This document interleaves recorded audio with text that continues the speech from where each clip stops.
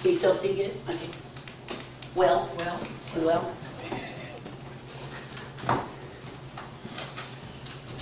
Okay, it's 5:30. Let's call this meeting to order and let the record show that all committee members are present, and then Chip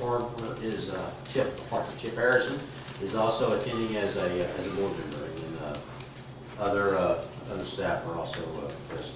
So with that, the minutes from the May 26th meeting are attached, are ready for your approval whenever you are ready.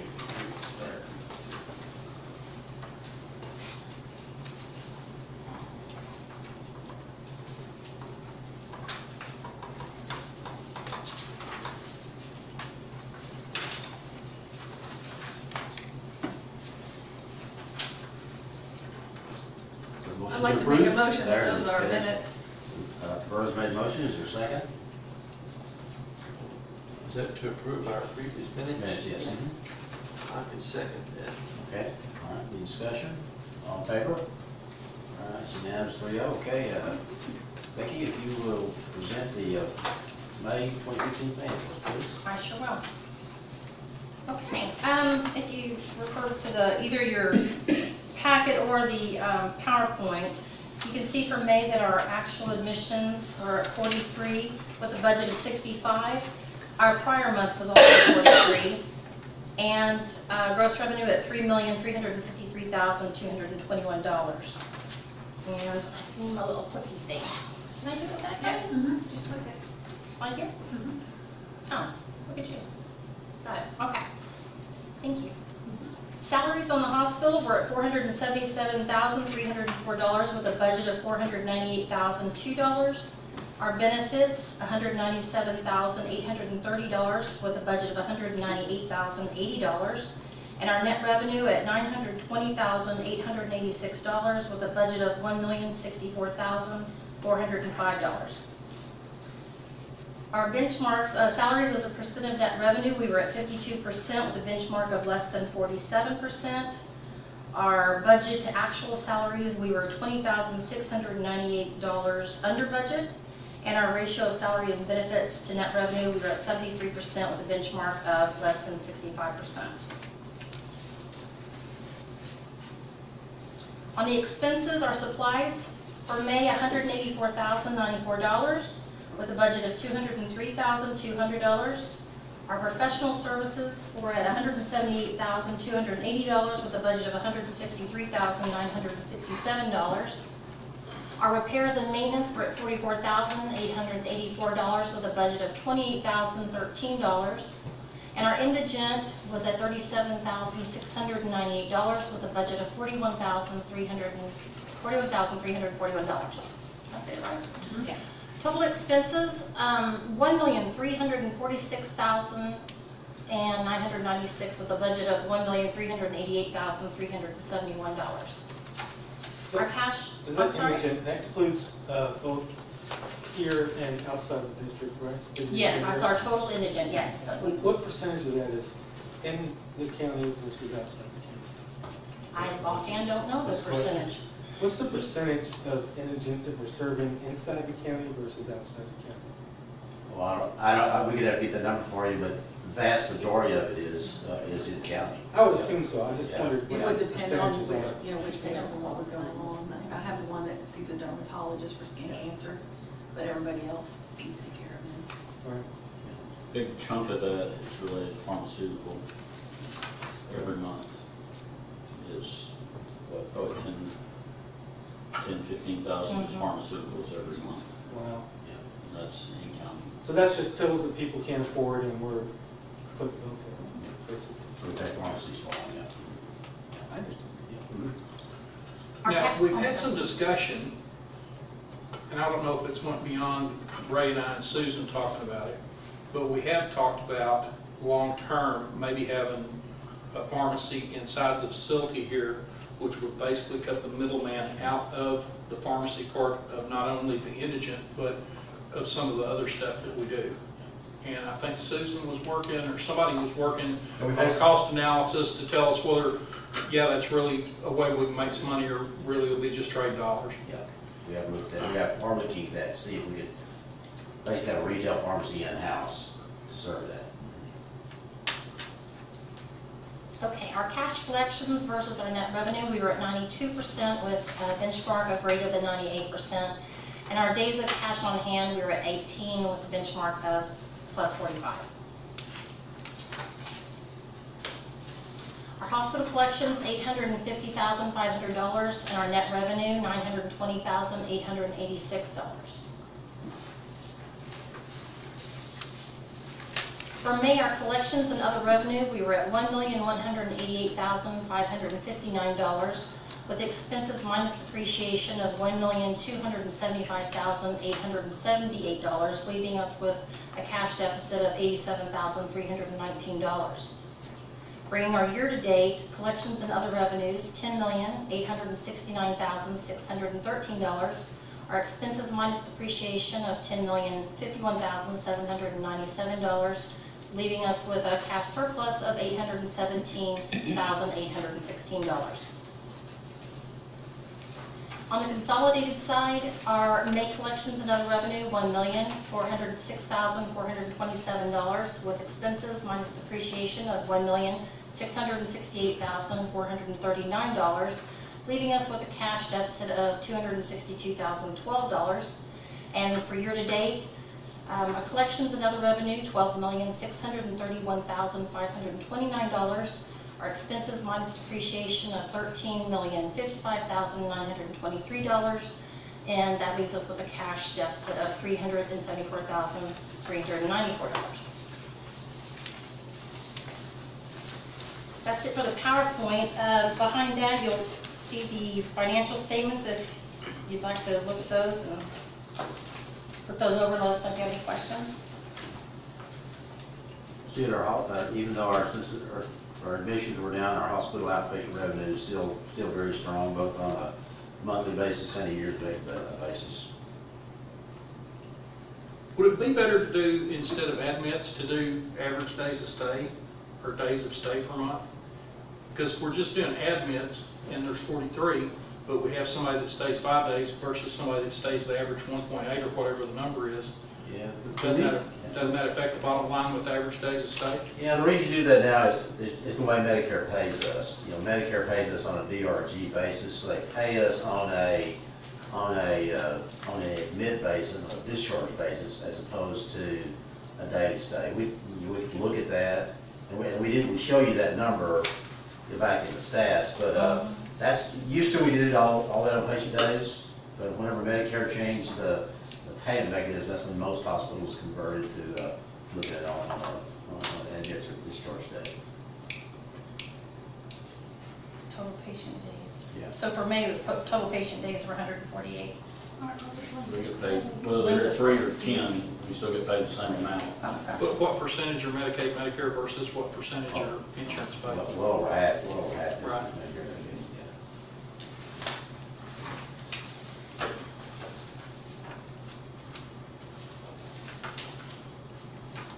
So this on the discounts allowances, bad debt's still a big number there, of course. That's the big contractual number.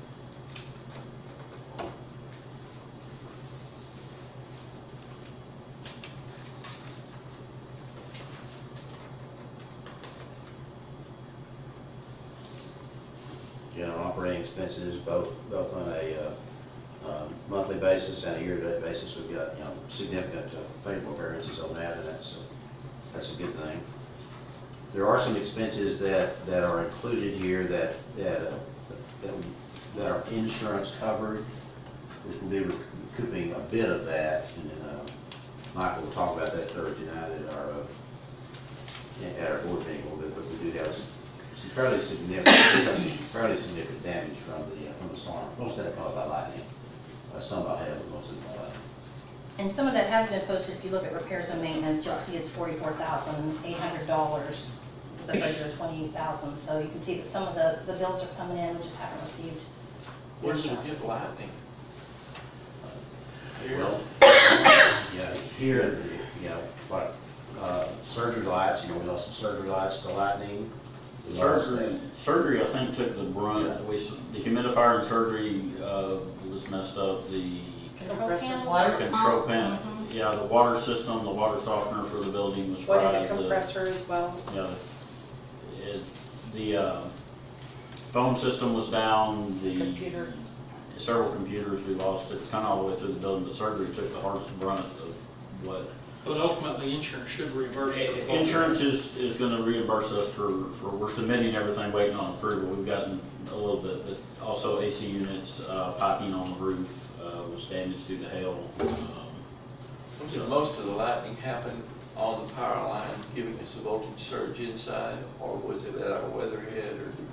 We don't really know where the initial strike was through all those storms. It was just, you know, we came in. And, If all we saw was voltage, don't have a black spot, then probably was hitting the line. we had a few some melting wiring here and there where there was a pretty significant surge that there was evidence of, but not a, you know, localized fire or spot that are kind of centralized to. So.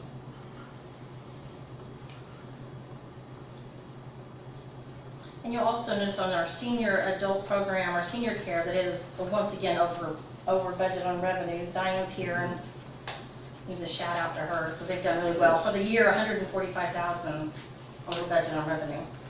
She's saving up to buy a new minivan. She's trying, it's also hard. It really is. If she's not careful, we could afford rolls.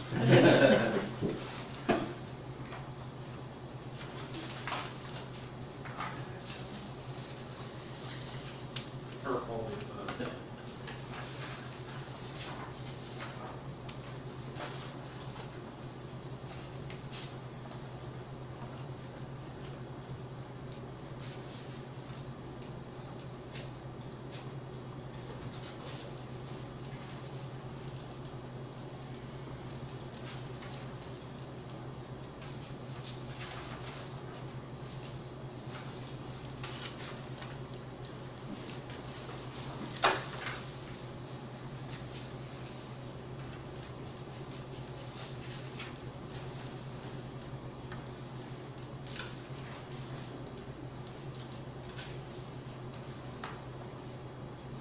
We get the 501A income statement, you can see the, had some doctors out that affected our revenue, but unfavorable variance on the revenue, but again, a favorable variance on the expense side, both on a monthly basis and a year-to-date basis for the 501A.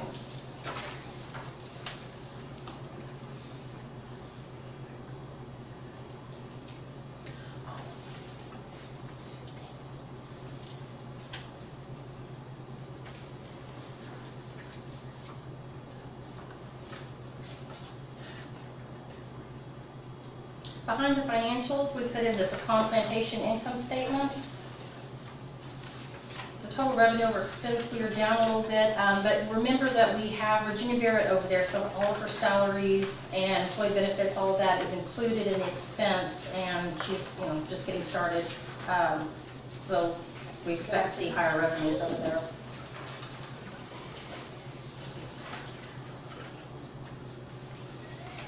And Chip, per your request, we now have the OSA documents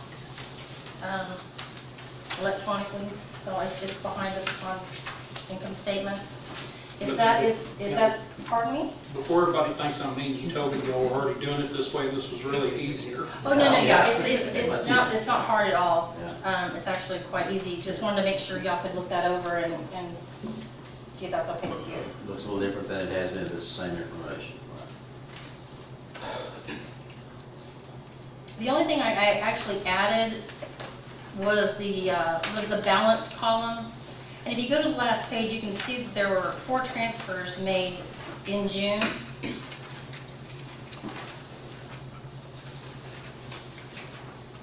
So we actually netted about 20,000 we brought over from the 501A to the hospital.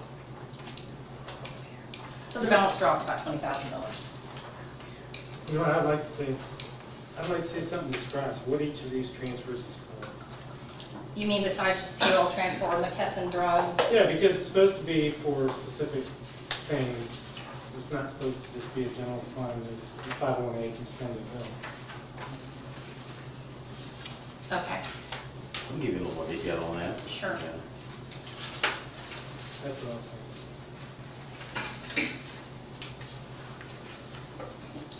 where it says payroll tax transfer or Optum transfer, well, you may not even know what Optum is now that I think about it, but payroll tax transfer, that's okay. You're just saying where it says fund transfer, you'd like to have more information on that.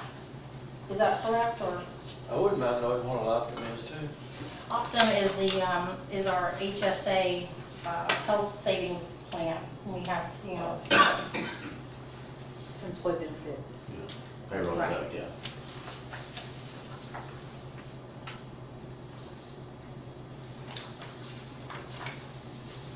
I did start on the 18th of June. There's a line for McKesson Drugs. Susan helped us out with the clinic. We were spending a lot of money through PSS, and she's worked for the hospital pharmacy, and now all the drugs are being purchased through our pharmacy. So anything that the 501A purchases, since the hospital pays for it, I transfer that money over. So as you can see, it was, you know, a little over $2,000 for the month of May.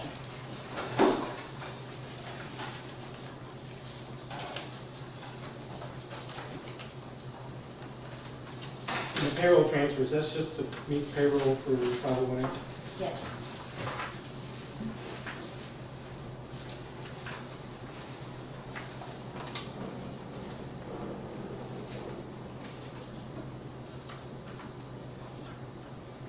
So here's the question. Is that money that's transferred over to meet their payroll, does that fund their entire payroll end to end? Or do they have their own funds that they're making money from, that they pay some of their employees from, and then these cover the expenses that they need? You lost me there. Yeah, Are you yeah. saying, They're generating, yeah, they're an entity of themselves, so they're generating cash.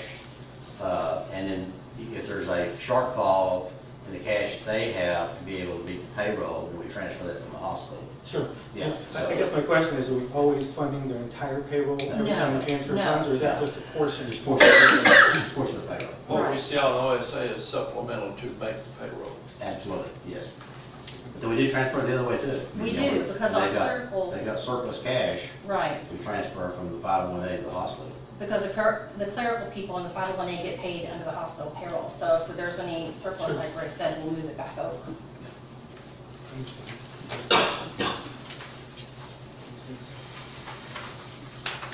Behind the OSA are the check registers. There's 3 pages for the hospital, and then there's 1 page for the 501A.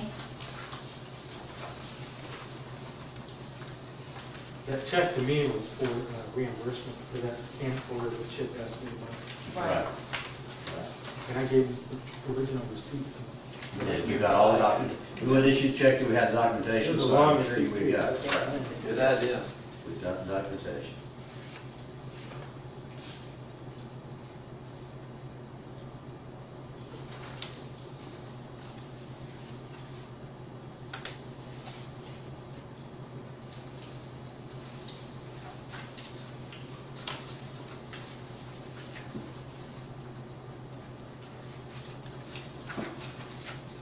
I assume on the check register, the star indicates that they're not consecutive numbers, right?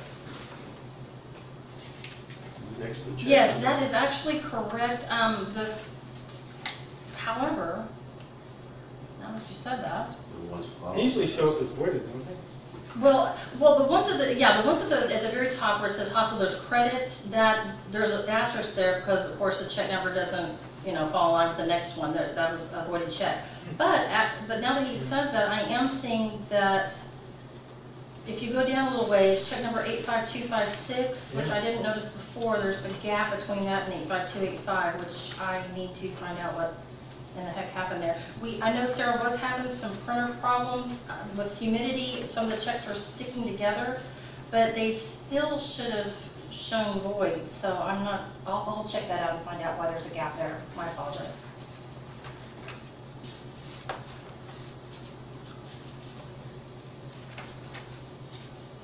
Same thing at the top there. First one. Yeah, that is very. Most of our voided checks, though, are checks that we had written and didn't have the money until we. Well, not Wait a while. necessarily. If you look on page 2, down towards the bottom, and you'll see like 4 different voids and then Office Depot. Yeah. That is because our check stubs are only that big. So if we're paying numerous invoices, it uses actual checks, but it voids the first couple so that the information's on the check stub going to the vendor.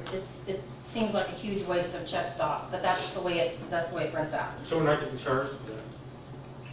So we're not getting charged. We're not All using, those voids? True. we're not not using using- we're not using- 361, 2, 3, and 4, Exactly. but we did use the stubs that were attached to those checks. Therefore, those checks are completely voided That's exactly right. and wasted. Yes, yes, and the same thing under that, where you see Owens and Miners, we pay several invoices, so it does take up a lot of room. I see Deborah Gartrell was paid for her election services. They were. It's always nice to pay people to go. Speaking of paying people, so I had a call from the chief appraiser down at the CAD. And he's not happy. And so they aren't getting paid on time. And he says that we currently let our contract expire with them. And so technically, they don't even have to collect for us right now. They can stop issuing checks to us. And they're gonna, and they just had a special meeting to figure out what they're gonna start charging us for payment.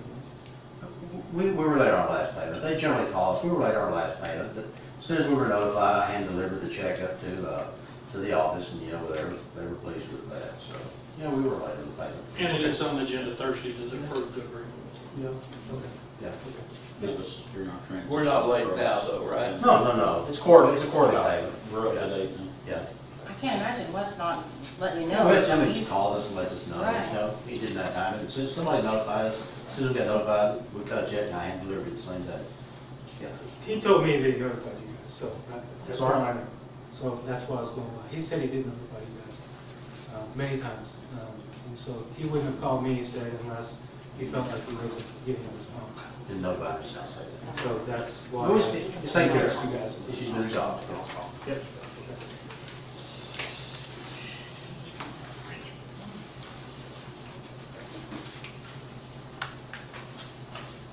After the check registers, there was the physician statistical report behind that, and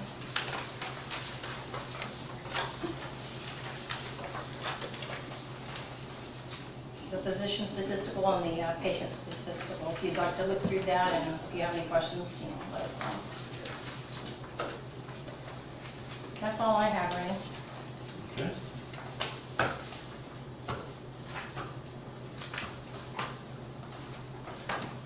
Anything else?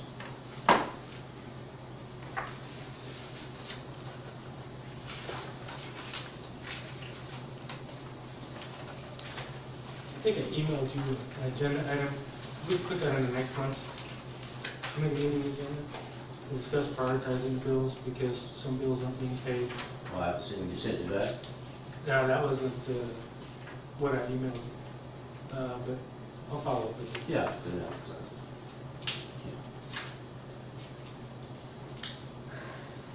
I assumed you were out of office when it was made, so that's why I did it. I actually did the agenda, so I didn't realize, I'm I sorry. figured, Yeah. I figured that's why I was following up Okay, next month. sure, yeah, we did. It's not a big deal. I'll I put it understand in. why it happened, it's not anybody's fault. It's just something that needs to be discussed, I guess.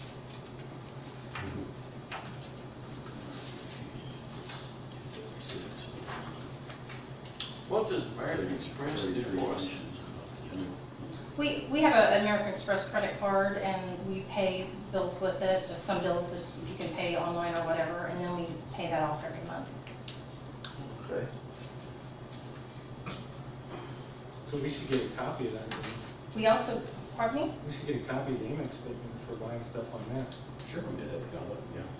We're in the process of changing that to, from, Amex to another credit card. Sure. Your fee, but sure.